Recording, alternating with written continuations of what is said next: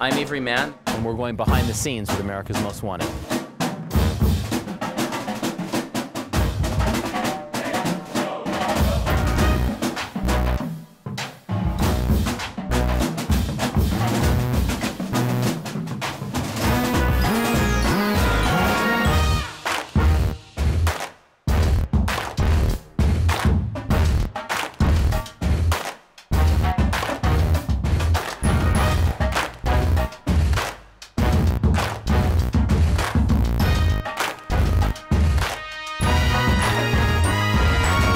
John, a couple weeks ago we were talking about Operation Orange Tree. You went to a press conference in Florida. I know you were really proud of what your governor down there did.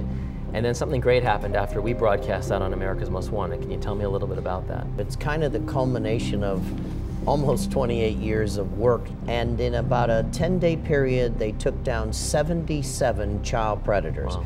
15 of these guys were exchanging an internet manual on how to have sex with a child under 5 years old and not get caught.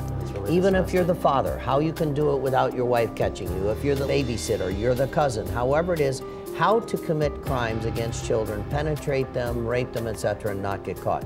Some of the most disgusting stuff I've ever seen.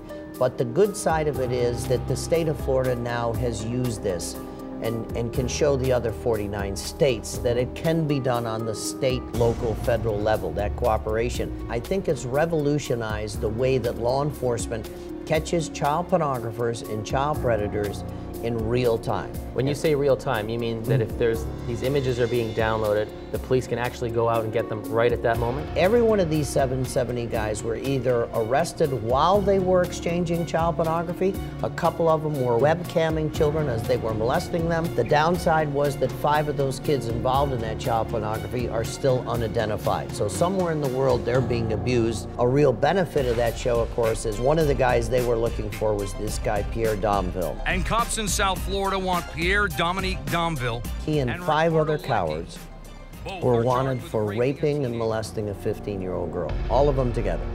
He saw himself on the show and turned himself in. A man claiming to be Pierre Domville called and wanted to turn himself in. Do you see any police cars? At first I didn't know what to think. I wasn't sure if it was really the fugitive or if it was just someone playing a joke. Do you want to flag him down and say, hey, I'm wanted? That was the only right thing he's done in a long time, but I'm using that as my nationwide model because a lot of what's done to children these days in the world of child pornography and child exploitation is done peer-to-peer. It's done over the internet. Those are the hardest guys to catch. But now there's a software out there that hunts these low-life creeps down in real time. So if cops are looking at this, watching you on AMW.com, talk to me about this. They're from Hawaii, they're from Alaska, they're from California. Tell us again what they can do to help get these bad guys off the street. The best thing is that the software was donated by a friend of mine in his company.